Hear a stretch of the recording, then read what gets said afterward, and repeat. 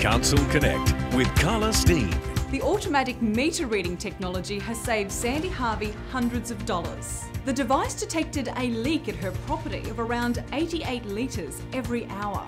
I was shocked and mortified to think we had such a huge leak going on and didn't know about it. In Sandy's case, a sharp rock had pierced the main underground water pipe. Without this technology, such a leak would have gone unnoticed until she received her water bill.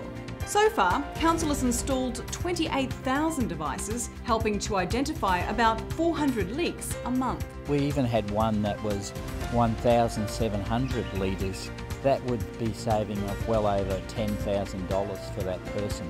In the last billing period, we issued over 2,100 potential leak notifications. The savings are significant to both the customer and council. We used to have to send people out to read meters once every 6 months. That meant about 80,000 readings a year. Now we can do 500,000 in one day.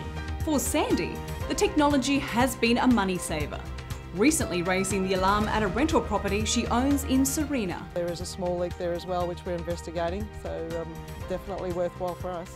Very simple technology, very accurate, and a great service for the customer. For the latest council news, check out our website or like our Facebook page.